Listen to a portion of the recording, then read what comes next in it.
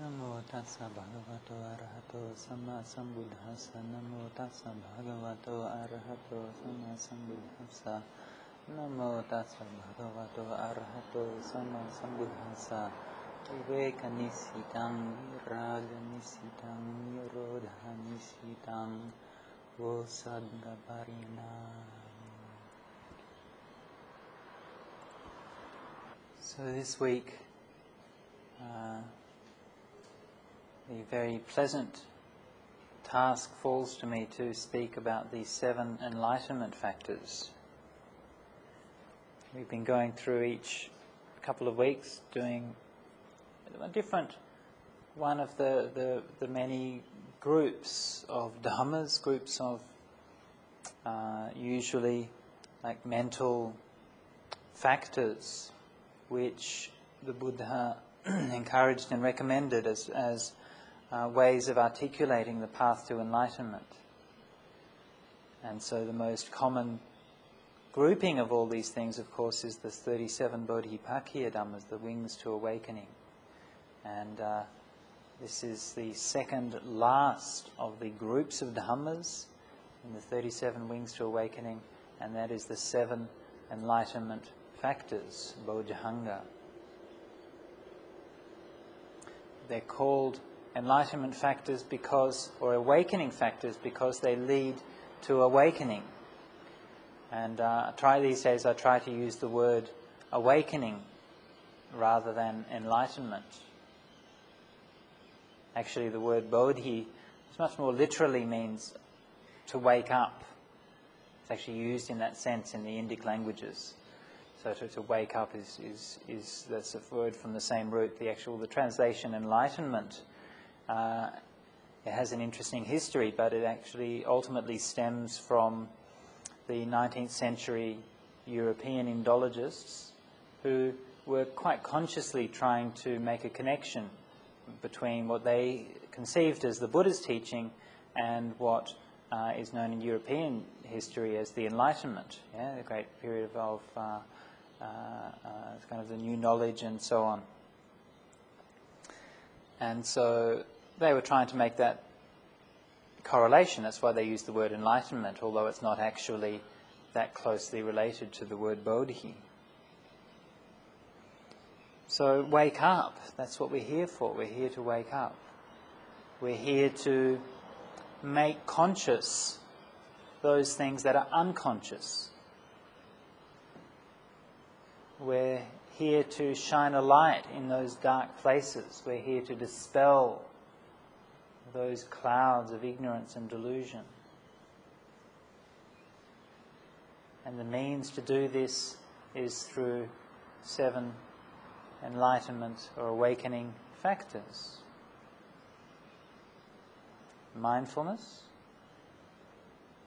investigation of Dhammas, energy, rapture, tranquility, samadhi, and equanimity. 7 mental factors to be developed, the Buddha said, bhavettabha. Yeah? As usual in these kinds of groups of Dhammas, there's a certain sense in which we can think of them as being progressive. That is, that they start with those more simple qualities and then lead up to the more exalted qualities. Yeah? A certain sense in which we can think of it that way, but not in an absolute sense. Okay, so it's not like they're kind of compartmentalized and divided off from one from the other. But in a certain way, we can start out with the slightly more. Usually, when we look at these lists, when we analyze them, see the structure, we can see that they start out with the more basic or preliminary factors and then move up to more exalted things as time goes on. There's a sense of a progression there. Now this one starts out with mindfulness. You might be a bit disappointed to learn that mindfulness is meant to be a preliminary practice. Maybe you've been trying to actually do mindfulness and you think, well, this is probably the hardest thing I've ever done in my life. And this is just the kindergarten stuff. How depressing is that? Yeah? So, yes, in a sense, mindfulness is a preliminary practice, but also is a very advanced practice to perfect mindfulness. Now that's something different. That's not preliminary. That's the state of mind of an arahant. Yeah, one who's fully awakened. They've perfected mindfulness. They're mindful all the time. So it's like this. Mindfulness is the thing which we have to kind of try to rouse up to get our practice going, to get it established in the first place. And then at each stage of the practice, as we keep on going, every little part of the practice involves mindfulness in its own way. Yeah? As you're sitting here right now, are you being mindful? Maybe, I remember in the 70s they had that comedy program, Are You Being Served? Do you remember that? So maybe you could do Are You Being Mindful instead? Tales from a meditation centre.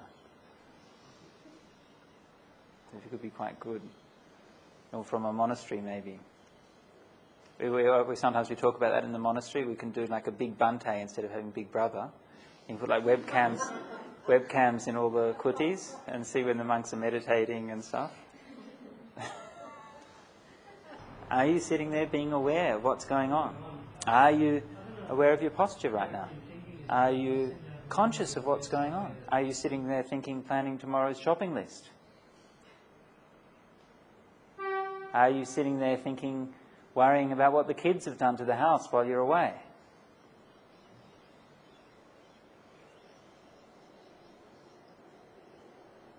Are you being mindful right now? If you can't be mindful right now, what's the point? Yeah? What's the point in trying to practice? We're here now. Here we've come together. We've all made this effort to come to this Dhamma talk. Can we be mindful? Just for this moment. Forget about being mindful through the whole day. Right? Can we be mindful right now? Just as we're sitting here. Just one moment of mindfulness through the day. That's pretty good already. That's more than most of us can manage most of the time. Yeah? Just one moment, maybe a few seconds, even a few minutes maybe, just to be able to be in the body, conscious of how we feel, conscious of what we're doing here, in the present moment, right here and now.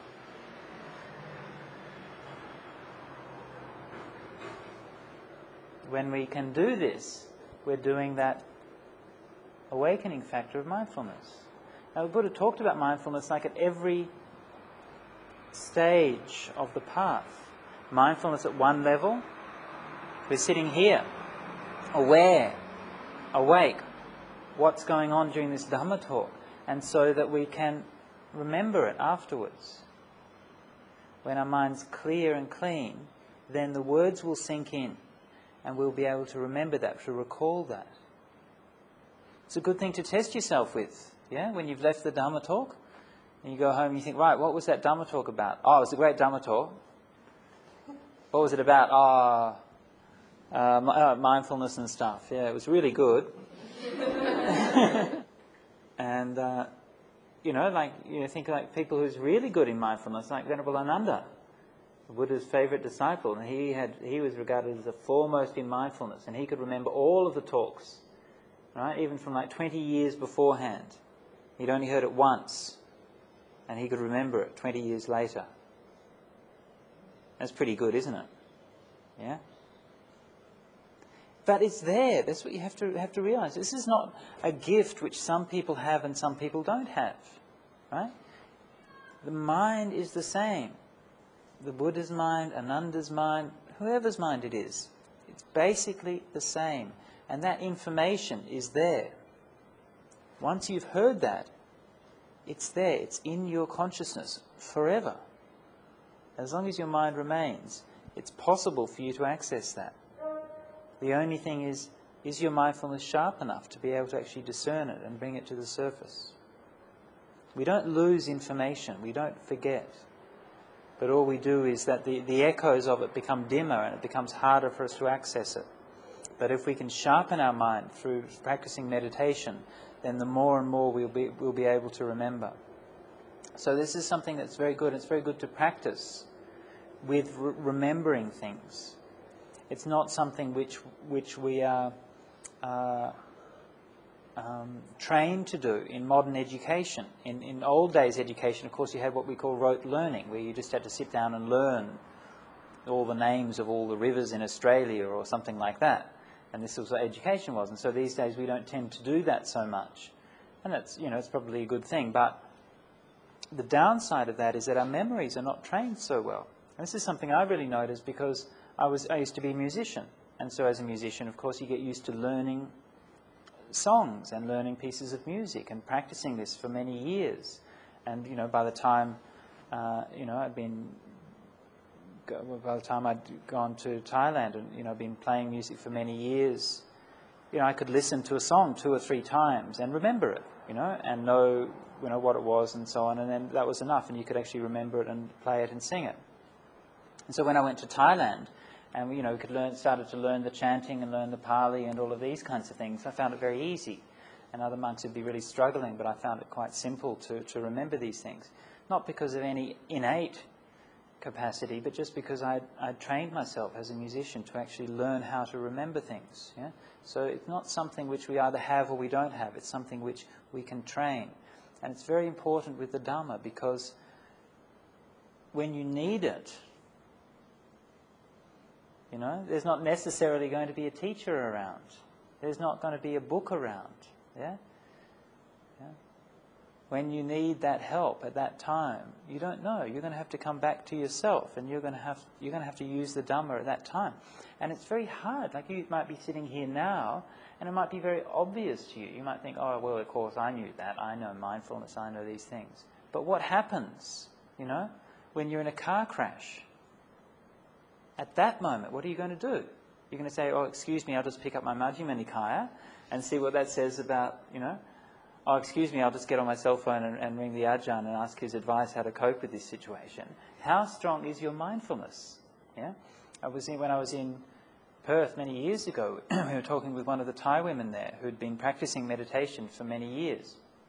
And she came in that day and she said, earlier that day or a day or two earlier, she had been in a very, very bad car crash, and she was sitting in the back seat of a car, and they were coming towards an intersection quite fast. I can't remember the details now, but there was 2 or 3 cars involved in a very, very bad crash. And she said as soon as she saw it happening and she saw this other car coming, she knew a crash was inevitable. Her mind went straight into samadhi. She just went straight into the buddha, which she'd been recollecting, and just went inside. And she was completely oblivious for the whole crash. She was just gone inside and was perfectly okay at the end of it. And then everything happened, and then she just sort of came out. Yeah? So that's what that practice of mindfulness is. Is that Dhamma going to help you at that moment when you need it? Is it going to come to you like that? Yeah? This is the test. Yeah? So, listening to the talks, keeping your sila, keeping your precepts, also mindfulness is the one who's going to help you keeping your precepts. Yeah, you're aware. Often people say, well, I can't keep my precepts because of this reason or that reason or this situation or that situation or something. But if you have your mindfulness, you know how your mind's going to respond or react in a certain situation. What's going to pull you? What's going to tempt you? What's going to help you to keep your sense of composure about that? And so I'll say here again, one of my favourite stories about this. Many of you may have heard this before, but this is from a friend of mine in Malaysia. And he was doing a business deal in Thailand. He went to Bangkok. And to kind of cement the deal, they went out to a nightclub in the evening. And they went out and all of the Thai businessmen were there, and he was there, and they all kind of sit around the table, and everyone has to have a drink. So it's like everyone, here's your whiskey or whatever it was. And my friend said, oh, that's very kind of you, but I don't drink. I keep the 5 precepts. And then they all had a girl. Okay, so they all had a prostitute for each one of the businessmen. And apparently this is standard business practice. I don't know. I've never moved in those circles. So I just take this on trust that this is how deals are cemented. And I asked him, what happens if one of the business people is a woman? What do they do? And they said, well, they get a gigolo for her, and this is how they do the deals. And he said, oh, thank you, that's very kind of you, but there's no need, I'm married and stuff. And they just said to him, no, you don't understand, we have a drink, you have a drink, we have a girl, you have a girl, no drink, no girl, no contract. No drink, no girl, no contract. So that contract was worth $7 million. Right? He was effectively being offered $7 million to get drunk and have sex. Right? Which some people might think was a fairly good deal, right? Most people wouldn't take a lot of persuading, they kind of... And he just said, thank you very much, gentlemen, and walked out, went back to his hotel. Had a good night's sleep. What would you have done? Eva would have done the same. Yeah. In the morning, there's a knock on the hotel door. He opens it, and it's the businessmen were there, and they said, okay, here's the contract, sign it. Yeah? So he had the contract anyway. But very interesting, the psychology of it, because, what they want to do is, because they want to create like a tribal mentality, you go through this, it's almost like an initiation where each one is as corrupt as the other. Yeah? No one can blackmail anybody because you already know that you're all completely corrupt, and it's a mutual understanding, so you've been there together, and so he wasn't part of that, yeah? So he was excluded. But then when he left, then obviously they kind of reflected about it. You reflect on it and you think, well, this person is obviously completely incorruptible. No matter what we do, he is never going to cheat us, yeah? He is always going to keep his word, and he's going to be the perfect business partner, So this is why after they're thinking about it, they realise actually this is the perfect person to do business with. Yeah? And so this is that strength in keeping your precepts. So this is that time when you're challenged with these things, that there's so many voices persuading you that are sounding very reasonable. So many voices trying to justify, trying to make excuses. And they all sound perfectly reasonable when that's going on. But this is where you need your mindfulness to recognize these things for what they are. Just let go of them. Remember what's important in your life. See, that's what you can't remember in those kinds of situations. What actually really matters to me? Does the contract really matter to me? Well, actually, no, not really. My wife really matters to me.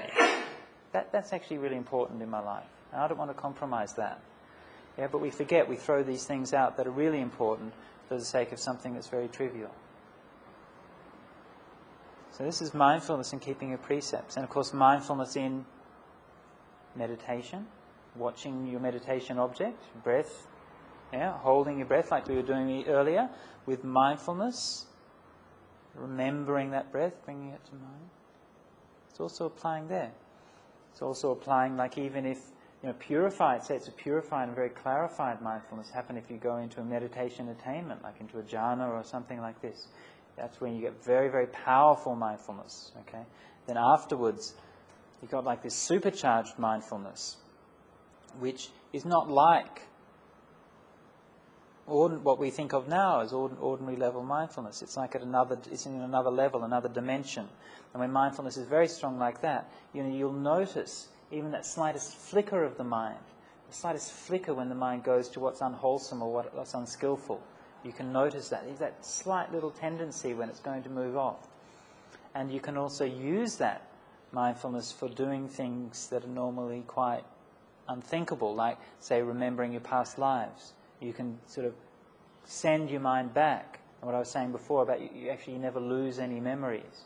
So after your mind is really charged with a deep meditation experience, you can actually send it back and remember those things that you never would have remembered before, even in past lives. And we can all experience these things in a lesser way. If you've done meditation, you'll often find, especially on a meditation retreat, that after 1 or 2 days on the retreat, that you'll start to remember things from much earlier in your life that you normally don't remember. So maybe things from your childhood or something like that, and they spontaneously start to come up. So when we see that, we understand how it's possible to remember your past lives. It's the same thing, but it's happening at an even more profound level. And so this also is mindfulness. So mindfulness is going all of these ways, from very simple things that we're all doing here and now, all the way up to very profound and exalted dhammas. It's mindfulness. And all of this is within that enlightenment factor of mindfulness, or awakening factor of mindfulness. It's the first of the 7 awakening factors. And the Buddha, in this context, actually describes it specifically in 2 ways. One way is mindfulness as remembering what you've heard, remembering the teachings. Okay, that's one aspect of mindfulness. The other aspect is moment-to-moment awareness, okay, of what's going on in your own mind. Okay, these 2 aspects. Now, the second of the enlightenment factor, awakening factors, is Dhamma Vichaya, is investigation of Dhammas. And of course, this being something which is very characteristic of Buddhism.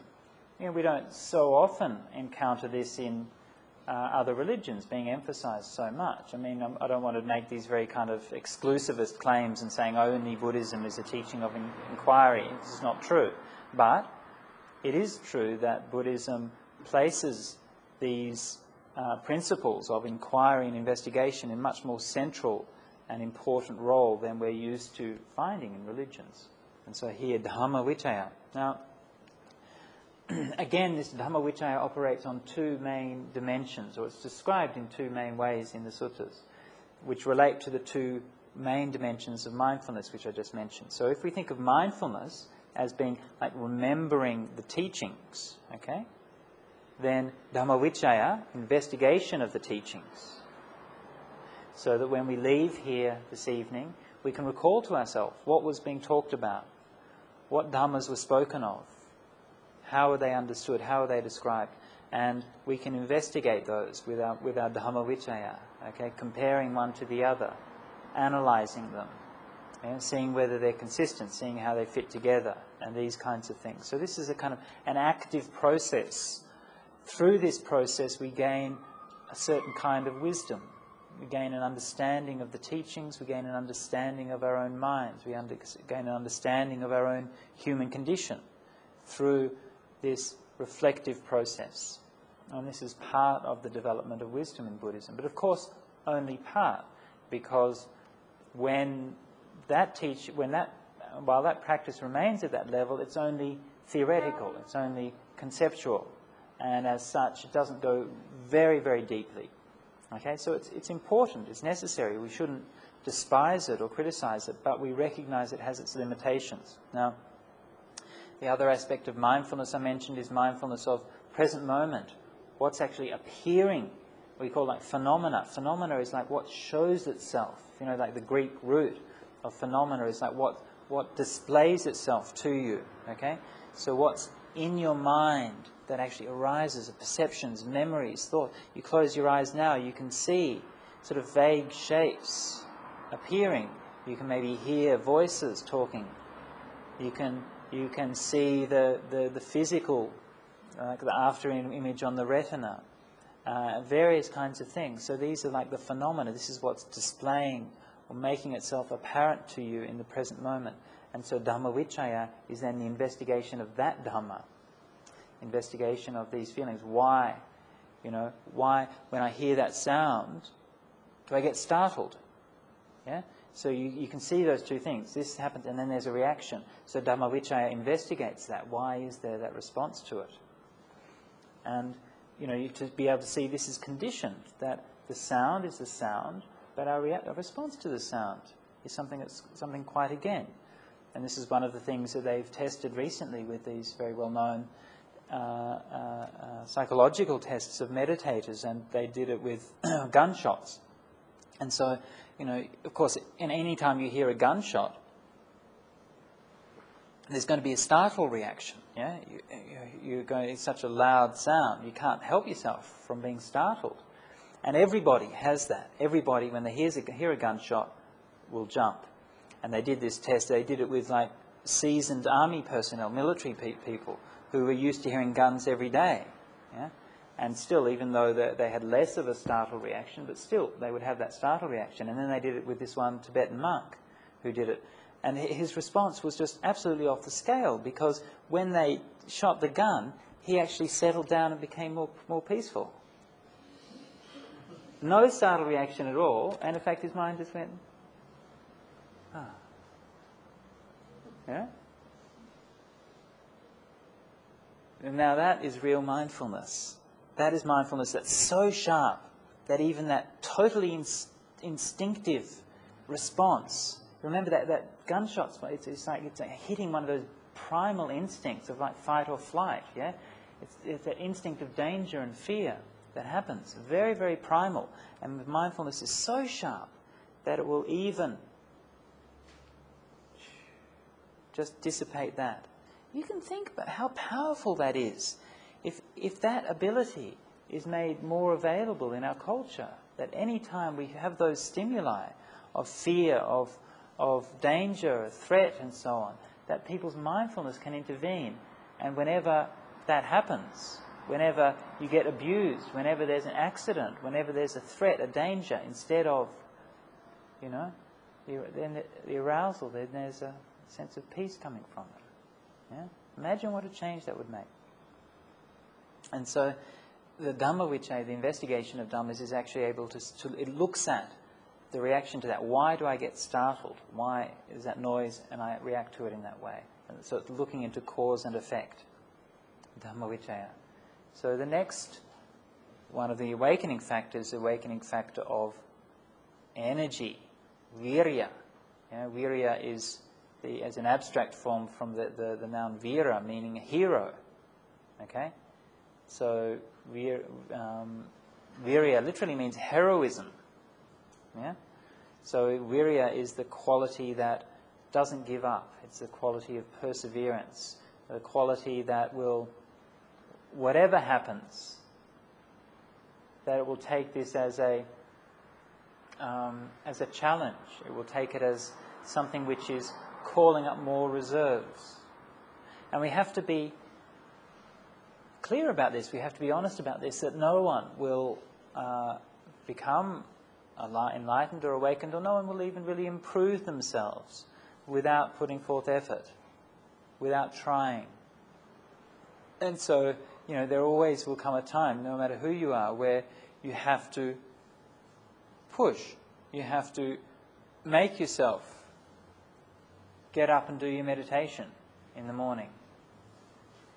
And, when you're getting up in the morning, there's that kind of awful moment, when it's a kind of moment of dread and despair, when you're lying in bed and just the possibility of contemplating actually emerging into a sitting posture is just the most revolting thing you could even begin to imagine, especially when it's a cold morning and your duna is very, very comfortable. And there's that one moment. This is something I learnt from my father, actually. My father, he told me, because he always gets up early, and he said, there's that one moment, this awful, dreadful moment when you're getting up. But after that, it's okay, isn't it? Yeah. So there's that one moment when you just can't. But it's just like the fear of that kind of one moment of actually moving out of that comfort zone. But actually, of course, it's fine. It's just getting up. You do it every day. It doesn't hurt. And then you can sit in meditation. So you need to keep that up as a regular practice. Keep, whether you want to or not. One of my favourite, most memorable sayings from Ajahn Chah was, don't pay any attention to feelings of diligence or laziness. If you feel diligent, forget about it. Just practice anyway. If you feel lazy, just forget about it. Just practice anyway. Ignore those kinds of feelings. Just practice. So this is what we need to do. Sometimes we get too worried about how practice is going. We think, I don't really feel inspired to practice, or it hasn't been going that well, or blah, blah, blah. And so we think about it too much. We analyse it, we worry about it. Just throw those thoughts out the window. Just get on with it. Jump on your cushion. Do some sitting. And even if you have to adopt some skillful means, all right? So you say, well, okay, if I sit in meditation, I'm going to allow myself an extra slice of cake or whatever it might be, I don't know what it is. But you promise yourself some reward, okay? And you say, okay, just 5 minutes. Even I'll just do 5 minutes sitting. Because once you're there for 5, you've got to set up, well, if you're going to do 5 minutes, you might as well do 10 minutes. I mean, once you're there, right? And after you've done 10 minutes, you may be quite peaceful in that, so you can keep going for another 20 minutes, yeah? And often the effort is to actually just get there in the first place. And then to persist. Again, when you're sitting, don't just give up when things get difficult. If you're sitting there and you get tired and sleepy, you get restless, just keep going anyway. Just ignore those feelings and keep practicing. You get sleepy, be sleepy. Do sleepy meditation. That's okay. What's wrong with that? You get very restless, do restless meditation. That's all right. Nothing wrong with restless meditation. If you get filled with anger, you can't stop thinking about that person who did that really awful thing to you. That person, they pushed in front of me in a line for the coffee at work yesterday. I should have got the coffee before they did, but they got it in before I did. And you're sitting there on and on and on. Just sit there like that. That's okay. Do angry meditation. Yeah? But at least you're working with it. So no meditation is a bad meditation. Because it's at that time when things are going wrong, that's when you're working with them. That's when you're planting the seeds for the flowering of very beautiful mind states, because you're actually in there trying. Yeah? So it's like, you think about your garden. If you have a garden in the backyard, it's when it's full of weeds, that's when you go out and do the work. You don't think, well, it's full of weeds now. Oh, I'll wait until the flowers have grown up and the weeds have all gone, and then I'll do some gardening. Yeah? It's when it's full of weeds, that's when you need to get in there. And of course your hands get dirty, of course you get sweaty, of course it's, you get calluses or whatever. But that's what's laying the groundwork for the future. So there's no such thing as bad meditation. The worse the meditation is, the more work you're doing, and the better results you'll have in the future. And actually, you can actually really see that sometimes, because it's something I've noticed is that, some meditators are very gifted. Some people maybe done practice in their past lives or whatever, I don't know. But when they come to sit meditation, mind's very bright. And they come along and see you, and this is like 1 in 100 or something like that. Most people come along and see you, thinking about this and that, and like restless and blah, blah, blah. And some people come along and just say, no, I didn't have any of those things. I just sat down and watched my breath, and my mind's really bright, and just sat there for a couple of hours, and it was great. It is meditation business. But they don't appreciate it. After a while, maybe they get, and then they go and do something else, and they always kind of think, well, I can come back to it. It's always there. Or maybe it isn't. Yeah? It's uncertain as well. And so sometimes they don't appreciate how much work it takes to achieve these mind states. So if you do get those states of peaceful mind and bright mind, then really appreciate it. It's something very, very precious. Don't just disregard this. So this is the energy. Now, if you have that energy, then what that does is it makes you happy. When we get laziness causes like a dullness in the mind. And when we put forth effort, when we try, then there's this sense of elation. We feel happy. And we've all felt this, haven't we? If we go out and do some exercise, we go for a walk or do some sport or something like that, it actually feels good, to actually put forth the effort. Creates a sense of happiness. And this initial stage of happiness in Buddhism is called rapture, piti. The Pali word is piti, Sanskrit priti. We usually translate it as rapture or joy. And when we're talking in a specifically meditative context, we mean a spiritual kind of happiness which is very uplifting. This is what that rapture is. It's an uplifting form of spiritual joy. And this happens through the meditation. It will arise from inside the meditation. Whether you're doing metta meditation or breath meditation, there'll come a time when the mind's peaceful and this sense of joy will well up Actually feel it. You can feel it physically. It's embodied.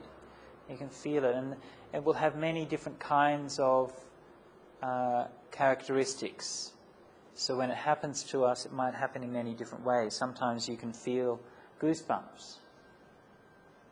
Sometimes you feel like the hairs on your arms standing up.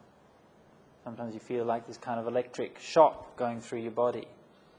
Sometimes maybe you feel like your body's become very light, like you can float up from your seat. Sometimes you might feel like your body's become very big. You know, you're sitting there and it's like you feel like you're blowing up like the Michelin Man. Yeah? It's just a perception. Or you feel like you're very heavy, but not dull heavy, but like solid, like granite. You can be sitting there and just feel this feeling of just absolute immovability.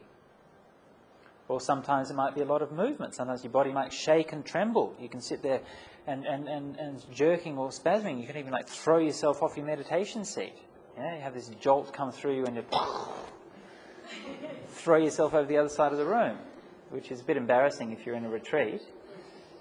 But it happens. Or very common one, of course, is tears. Yeah, you're sitting and joy comes up and then just tears flowing down your eyes. In fact, that's probably quite normal, especially when it gets more refined, that the eyes will start to well up with the bliss of meditation, and then just the tears will be coming down. So all of these things can happen in meditation, and they happen quite frequently. So the reason we talk about them is partly to get people interested. Oh, that sounds good, wouldn't mind a bit of that. And also just to reassure people, because often, we don't know what happens. When we're meditating, we're like moving out of the realm of everyday experience, out of the realm of what we know, out of the known into the unknown. And when that happens, we don't recognize what's going on.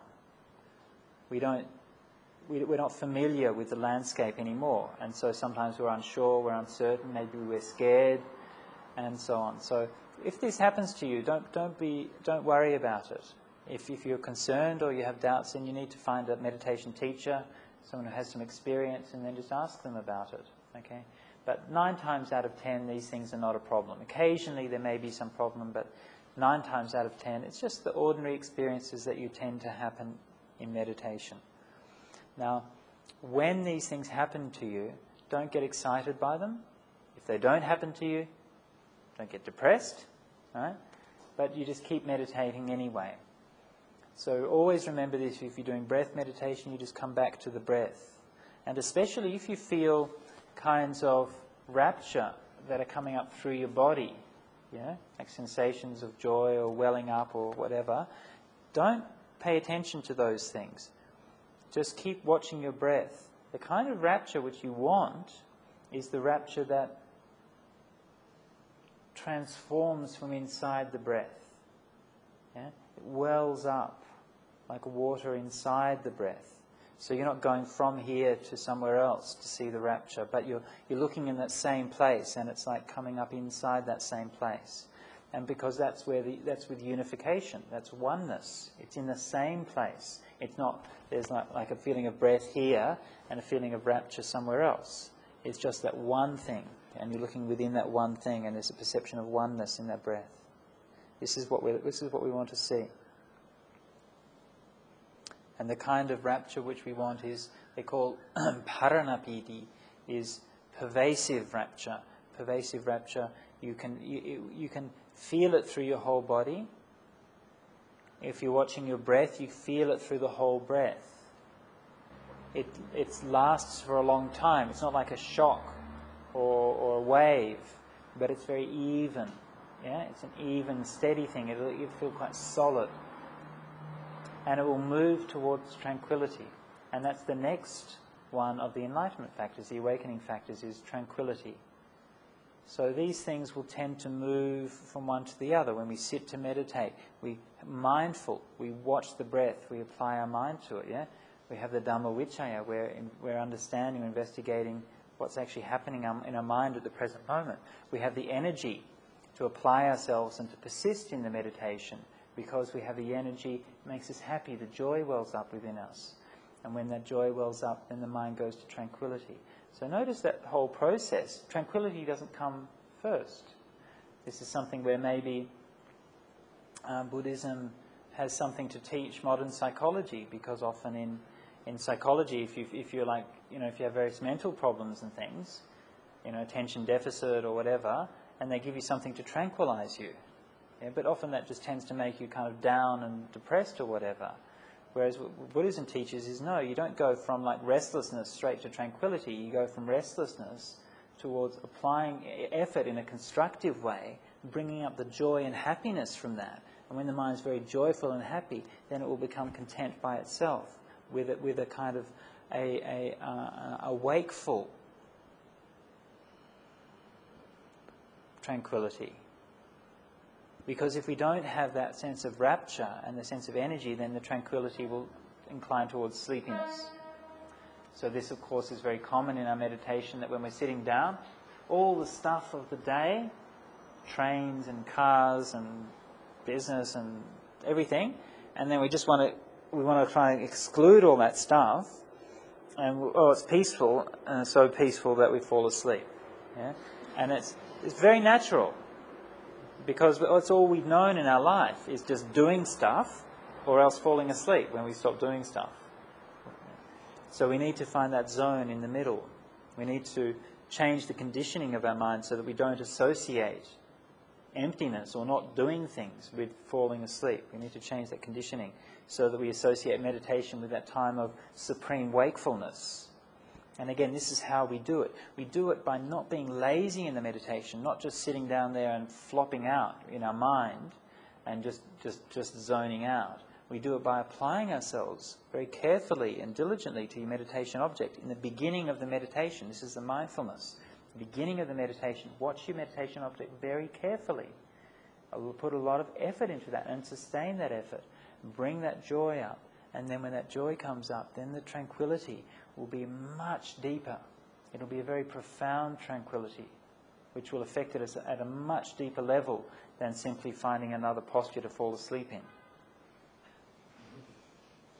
Yeah? So that tranquility is something that has both a mental and a physical aspect. So we will feel this tranquility through our body.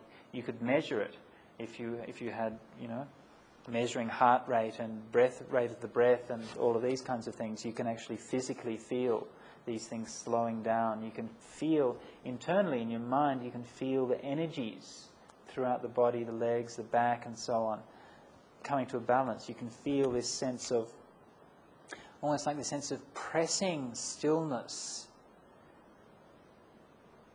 where you kind of enter into a zone where just movement is alien. Movement is it's like foreign to where to this space or to this zone where you're at. So you can just sitting there, and so much tranquility.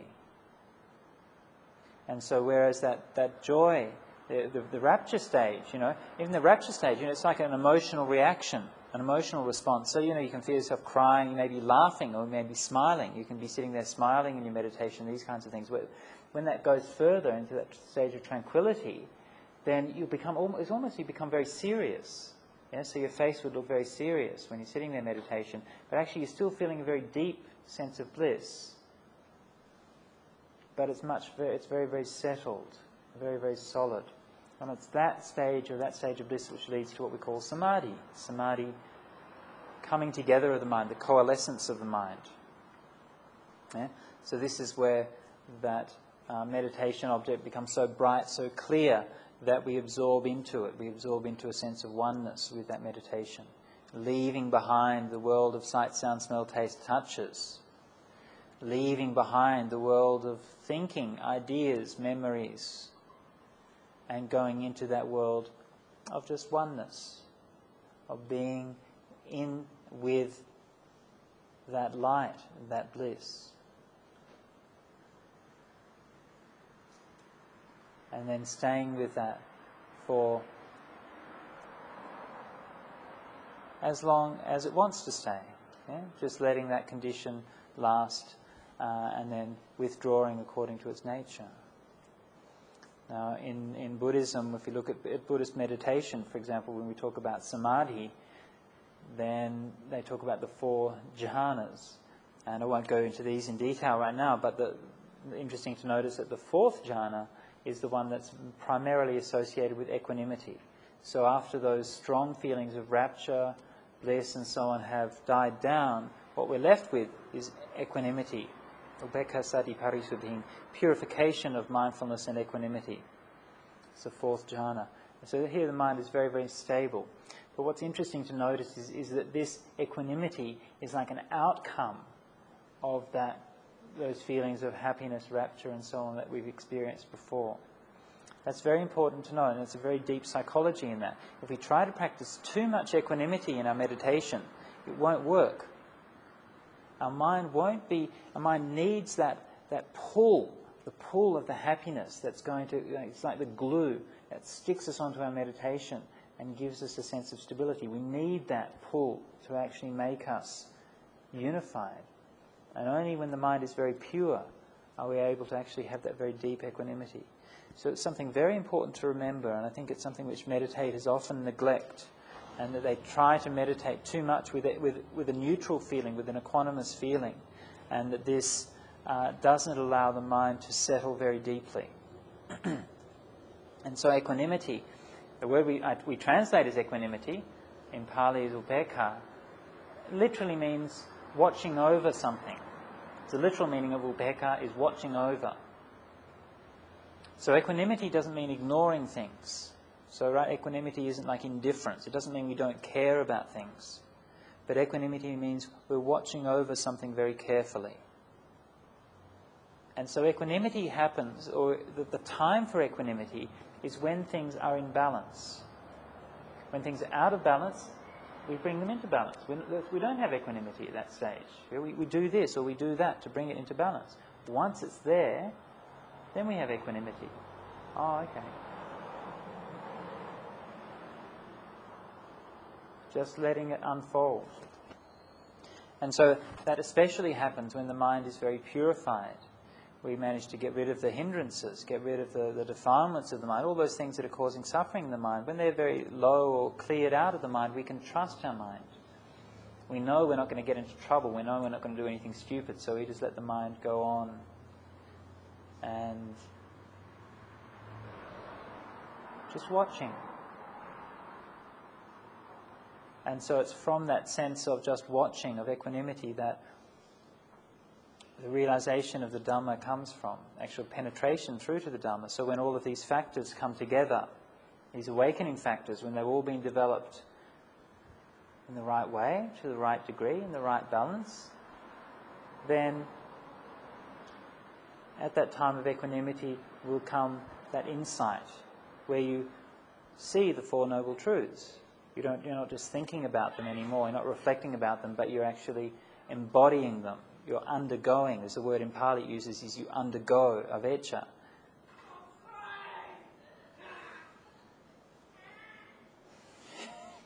Some of us haven't quite got there yet, but eventually all beings will become enlightened according to some Buddhist beliefs. But so this is my talk for this evening on the awakening factors, 7 awakening factors or factors of enlightenment. So I offer this to you for your reflection.